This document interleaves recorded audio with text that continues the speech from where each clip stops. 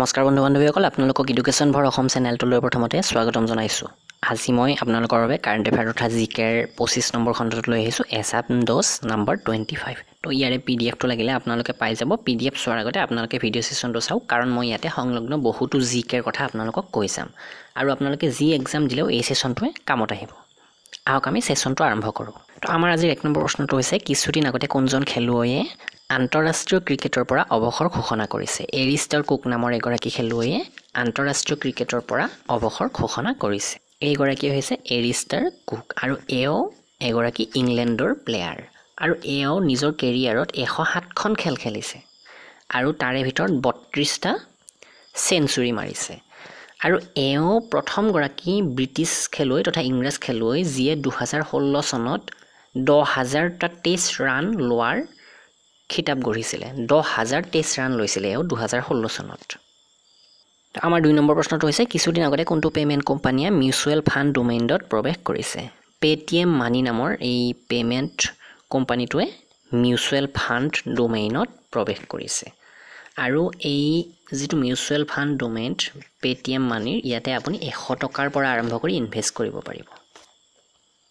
Paytm আপোনালোকে এইটো নিশ্চয় পৰিচিত শব্দ। পেটিএমৰ সংস্থাপক কোন? এওঁ হৈছে বিজয় শেখৰ শৰ্মা। এইগৰাকী হৈছে বিজয় শেখৰ শৰ্মা আৰু ইয়াৰ হেডকোৱাৰ্টাৰ আছে গ্ৰেটাৰ নয়ডাত।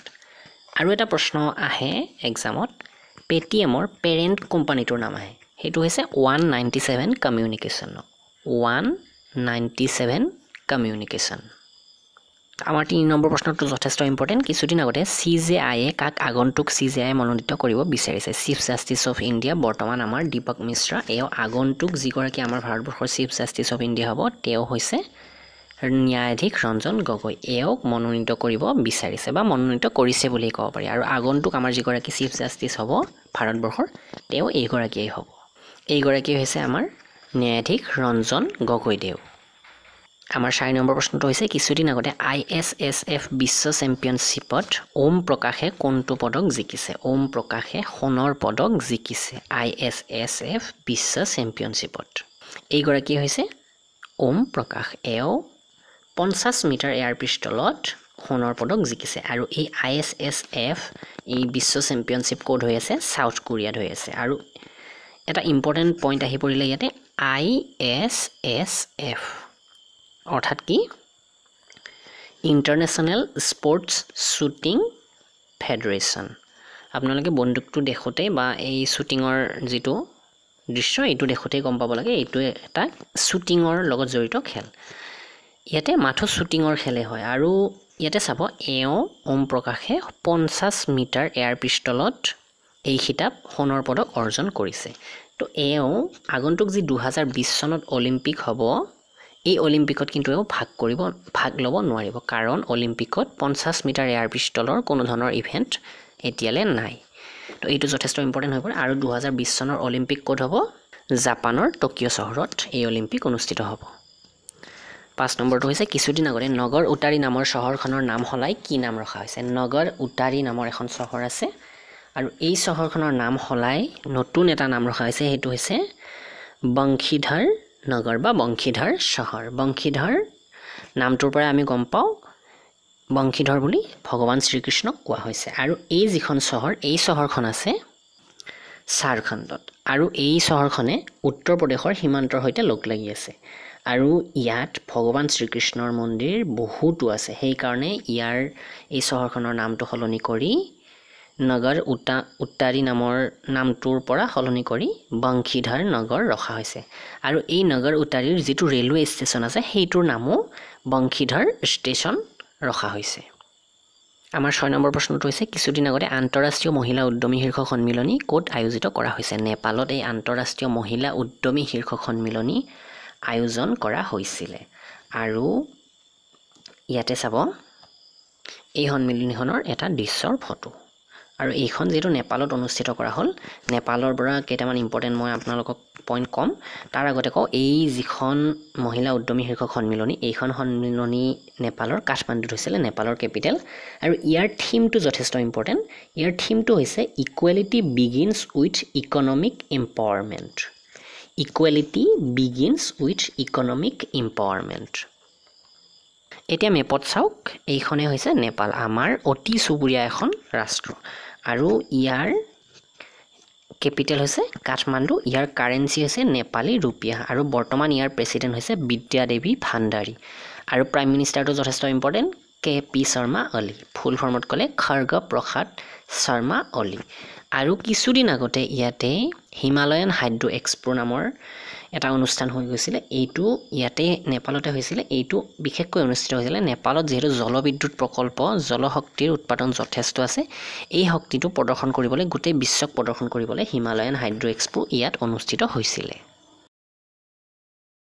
কিছুদিন আগতে আৰিফ আলৱী কোনখন দেশৰ নতুন ৰাষ্ট্ৰপতি নিৰ্বাচিত হৈছে কিছুদিন আগতে আৰিফ আলৱী নামৰ ব্যক্তিগৰাকী পাকিস্তানৰ নতুন ৰাষ্ট্ৰপতি নিৰ্বাচিত হৈছে এওঁৰ আগৰজন কোন আছিলে বাৰু এওঁৰ আগৰজন আছিলে মামনুন হুছেইন এইগৰাকী হৈছে আৰিফ আলৱী আৰু এওঁ পাকিস্তানৰ 13 নম্বৰ গৰাকী ৰাষ্ট্ৰপতি তো পাকিস্তান আমাৰ চুবুৰীয়া ৰাজ্য চুবুৰীয়া দেশ এইখন পাকিস্তান আমাৰ ভাৰতবৰ্ষৰ লগতে লাগি আছে তো ইয়াৰ কেপিটেল আপোনালোকে জানে বাৰু নিশ্চয় তথাপিও মই ৰিভিজন হিচাপে আপোনালোকক কৈ দিওঁ ইয়াৰ কেপিটেল হৈছে ইছলামাবাদ আৰু ইয়াৰ কাৰেন্সি ৰুপিয়া প্ৰাইম মিনিষ্টাৰ কিছুদিন আগতে সলনি হৈছে সেইটো যথেষ্ট ইম্পৰ্টেণ্ট তেওঁ হৈছে ইমৰান খান এগৰাকী তেওঁ ক্ৰিকেটাৰ আছিলে তো ইমৰান খান বৰ্তমান পাকিস্তানৰ নতুন প্ৰধানমন্ত্ৰী আৰু নতুনকৈ ৰাষ্ট্ৰপতি নিৰ্বাচিত হৈছে আৰিফ আলৱী আমাৰ 8 নম্বৰ প্ৰশ্নটো হৈছে সংযুক্ত সৈন্য অভ্যাস কানজিত ভাৰতবৰ্ষ আৰু কোনখন দেশৰ মাজত অনুষ্ঠিত হ'ব কানজিত নামৰ সৈন্য অভ্যাসটো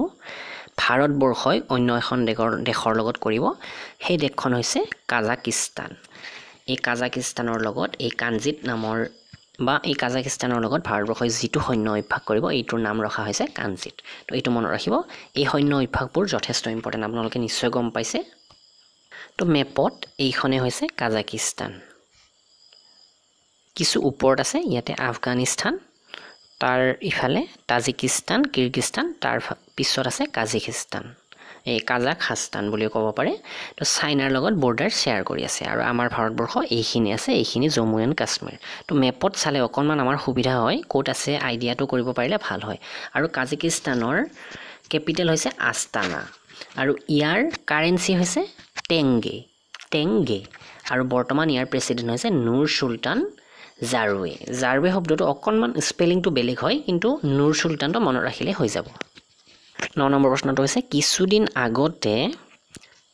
ভাৰতীয় ৰেলৱেত ই-মোবিলিটি সন্মিলনী উদ্বোধনী কোনে কৰিছে মনোজ সিনহাই ভাৰতীয় ৰেলৱেৰ ই-মোবিলিটি শীৰ্ষক সন্মিলনীখনৰ উদ্বোধনী কৰিছে তো এইগৰাকী হৈছে আমাৰ ভাৰতবৰ্ষৰ বৰ্তমান মিনিষ্টাৰ অফ কমিউনিকেশ্যন যিটো সঞ্চাৰ ৰাজমন্ত্ৰী বুলি কোৱা হয় তো কমিউনিকেশ্যনৰ মন্ত্ৰী তথা minister of state for railway এইটো কোৱা হয় তেওঁ এই দুটাৰ মিনিষ্টাৰ হৈছে আৰু এওঁই হৈছে মনোজ সিনহা আৰু ইয়াতে যিহেতু ৰেলৱেৰ কথা আহিল বৰ্তমান ৰেলৱে মন্ত্ৰী কোন তেওঁ হৈছে পীয়ুষ গোয়েল আৰু এটা ইম্পৰ্টেণ্ট প্ৰশ্ন হৈ পৰিছে স্বাধীন ভাৰতবৰ্ষৰ প্ৰথমগৰাকী ৰেল মিনিষ্টাৰ কোন আছিলে তেওঁ হৈছে জন মাথাই 10 নম্বৰ প্ৰশ্নটো হৈছে আন্তঃৰাষ্ট্ৰীয় চেৰিটি দিৱস কেতিয়া পালন কৰা হয় আন্তঃৰাষ্ট্ৰীয় চেৰিটি দিৱস পালন কৰা হয় 5 ছেপ্টেম্বৰত 5 ছেপ্টেম্বৰৰ কথা আপোনালোকে নিশ্চয় জানে সেই দিনটোত শিক্ষক দিৱসো পালন কৰা হয় তাৰ লগতে এই আন্তঃৰাষ্ট্ৰীয় চেৰিটি দিৱস 5 ছেপ্টেম্বৰৰ দিনাখনতেই পালন কৰা হয় তো এই দিৱস কিয় পালন কৰা হয়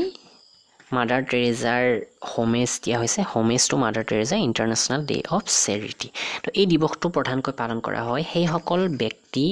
তথা ধৰ্মপালক বা উপকাৰী ব্যক্তি আছে কিছুমান স্বেচ্ছাসেৱী সংগঠন আছে এই সকলোবোৰক এখন মঞ্চত আনিবলৈ এই দিৱসটো পালন কৰা হয় আৰু এই দিৱসটো প্ৰথম পালন কৰা হৈছিলে 2012 চনৰ অৰ্থাৎ এই যিটো ইণ্টাৰনেশ্যনেল ডে অফ চেৰিটি এইটো আৰম্ভ হৈছে 2012 চনৰ পৰা তো আমাৰ 11 নম্বৰ প্ৰশ্নটো হৈছে কিছুদিন আগতে চৰকাৰে কাৰিকৰী শ্ৰমিকবিলাকৰ বেতন কিমান শতাংশ বঢ়োৱাৰ প্ৰস্তাৱ দিছে তো আমাৰ কেন্দ্ৰীয় চৰকাৰে যিসকল কাৰিকৰী শ্ৰমিক আছে তেওঁলোকৰ যিটো বেতন দৰমহা এই দৰমহাটো 36% 36% বঢ়োৱাৰ এটা প্ৰস্তাৱ দিছে এই কাৰিকৰী শ্ৰমিক বুলি ক'লে প্ৰধানকৈ যিটো MSMEৰ শ্ৰমিক আছে MSME অৰ্থাৎ মাইক্ৰ স্মল এণ্ড মিডিয়াম এণ্টাৰপ্ৰাইজবিলাকৰ শ্ৰমিকবিলাক আছে তো এই শ্ৰমিক তথা কাৰিকৰবিলাকৰ দৰমহাটো 36% বৃদ্ধি কৰাৰ প্ৰস্তাৱ দিছে আৰু বৰ্তমান আমাৰ ভাৰতবৰ্ষৰ MSME minister micro small and medium এণ্টাৰপ্ৰাইজৰ minister কোন তেওঁ হৈছে গিৰিৰাজ সিং এইগৰাকী হৈছে MSME minister Giriraj Singh 12 number প্ৰশ্নটো হৈছে কিছুদিন আগতে নাবাৰ্ডে কোনখন ৰাজ্যক 335 কোটি টকা আবণ্টন দিয়াৰ ঘোষণা কৰিছে তো নাবাৰ্ডে 335 কোটি টকা আবণ্টন দিয়াৰ ঘোষণা কৰিছে পশ্চিম বংগক অৰ্থাৎ ওয়েস্ট বেংগল তো ইয়াতে ওয়েস্ট বেংগলৰ যিবোৰ ৰুৰেল ইনফ্ৰাষ্ট্ৰাকচাৰ ডেভেলপমেণ্টৰ কাম আছে তাৰ কাৰণে এই যিটো 335 কোটি টকা নাবাৰ্ডে ওয়েস্ট বেংগলক দিছে আৰু ইয়াতে আহিল নাবাৰ্ডৰ ফুল ফৰ্ম হৈছে national bank for agriculture and rural development আৰু ইয়াৰ স্থাপন কোন চনত হৈছিলে 1982 চনত ইয়াৰ হেডকোৱাৰ্টাৰ আছে মুম্বাই আৰু আটাইতকৈ ইম্পৰ্টেণ্ট এটা পইণ্ট আহি পৰে নাবাৰ্ডৰ বৰ্তমান সময়ৰ চেয়াৰমেনজন কোন তেওঁ হৈছে হৰ্ষ কুমাৰ বনৱালা তাৰোপৰি আমাৰ এক্সামৰ কাৰণে যথেষ্ট ইম্পৰ্টেণ্ট হৈ পৰে ওয়েস্ট বেংগলৰ চিফ মিনিষ্টাৰ আৰু গভৰ্ণৰ বৰ্তমান কোন ওয়েস্ট বেংগলৰ বৰ্তমান সময়ৰ চিফ মিনিষ্টাৰ হৈছে মমতা বেনাৰ্জী আৰু গভৰ্ণৰ হৈছে কেশৰীনাথ ত্ৰিপাঠী তো 13 নম্বৰ প্ৰশ্নটো হৈছে কিছুদিন আগতে কোনজন ভাৰতীয় ক্ৰিকেটাৰে আন্তঃৰাষ্ট্ৰীয় ক্ৰিকেটৰ পৰা অৱসৰ ঘোষণা কৰিছে তো মই আজি দুগৰাকীকৈ ক্ৰিকেটাৰৰ কথা ক'লোঁ ইয়াৰ আগৰ প্ৰথম প্ৰশ্নটোত আছিলে যিগৰাকী ইংলেণ্ডৰ ক্ৰিকেটাৰ আৰু এইগৰাকী হৈছে আমাৰ ভাৰতবৰ্ষৰ এইগৰাকীৰ নাম হৈছে RP সিং তো এওঁ আন্তঃৰাষ্ট্ৰীয় ক্ৰিকেটৰ পৰা অৱসৰ ঘোষণা কৰিছে আৰু এওঁৰ কেৰিয়াৰত এওঁ প্ৰায় 82খন ইণ্টাৰনেশ্যনেল মেটচ খেলিছে আমাৰ 14 নম্বৰ প্ৰশ্নটো হৈছে স্পেচ এলিভেটৰৰ পৰীক্ষণৰ ঘোষণা কোনে কৰিছে স্পেচ এলিভেটৰৰ পৰীক্ষণৰ ঘোষণা কৰিছে জাপানে আৰু এইটো এটা স্যাটেলাইট টেকনলজি হয় ইয়াতে এই স্যাটেলাইটটো লঞ্চ কৰিব আৰু এইটো প্ৰথমটো স্পেচ এলিভেটৰ প্ৰগ্ৰেম হ'ব স্পেচ এলিভেটৰ যিটো মুভমেণ্ট ইয়াৰে প্ৰথমটো হ'ব আমাৰ বিশ্বৰ আৰু এতিয়া জাপানৰ কথা অকণমান কওঁ মেপত এইখনেই হৈছে জাপান ইয়াৰ কাষতে আছে ইফালে আছে ৰাছিয়াৰ অকণমান অংশ কাষত এইখিনিত China north Korea south Korea আৰু জাপানৰ কেপিটেল হৈছে টকিঅ' আৰু ইয়াৰ কাৰেন্সি কি ইয়েন আৰু বৰ্তমান সময়ৰ এই জাপানৰ প্ৰাইম মিনিষ্টাৰ হৈছে চিনজো এবে আৰু এও আমাৰ ভাৰতবৰ্ষলৈ আহিছিলে ভাৰতবৰ্ষত বুলেট ট্ৰেইনৰ আধাৰশিলা প্ৰতিষ্ঠা কৰোঁতে তেওঁ উদ্বোধনী কৰিবলৈ আহিছিলে আজি আমাৰ লাষ্ট প্ৰশ্নটো হৈছে কিছুদিন আগতে কোনটো কোম্পানীৰ ষ্টক মাৰ্কেটৰ ভেলু $1 ট্ৰিলিয়ন পাৰ হৈ গৈছে $1 ট্ৰিলিয়ন পাৰ হৈ গৈছে যিটো ষ্টক মাৰ্কেটৰ ভেলু সেইটো হৈছে আমাজন কথা আপোনালোকে নিশ্চয় জানে আৰু ইয়াৰ আগতে এটাই কোম্পানী আছিলে বিশ্বৰ যিটো কোম্পানীৰ ষ্টক মাৰ্কেটৰ ভেলু $1 ট্ৰিলিয়নতকৈ ওপৰত আছিলে সেইটো আছিলে এপল আৰু এই আমাজনৰ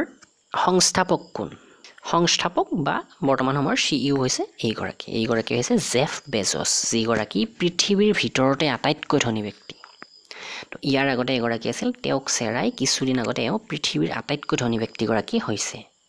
ইয়াতে আমাজন শব্দটোৰ পৰা দুটামান পইণ্ট আহি পৰে আমাজন নদী যিটো পৃথিৱীৰ আটাইতকৈ ডাঙৰ নদী হয় আটাইতকৈ ডাঙৰ গভীৰতাৰ ফালৰ পৰা চাবলৈ গ'লে আটাইতকৈ ডাঙৰ নদী কিন্তু যদি আমি কওঁ যে পৃথিৱীৰ আটাইতকৈ দীঘল নদী কোনটো সেইটো হৈছে নীল নদী তো নীল নদী আমাজনতকৈ বৰ বেছি দীঘল নহয় কিন্তু দীঘল কিন্তু ডাঙৰৰ ফালৰ পৰা চাবলৈ গ'লে গভীৰতাৰ ফালৰ পৰা চাবলৈ গ'লে আমাজন নদীটো পৃথিৱীৰ আটাইতকৈ গভীৰ নদী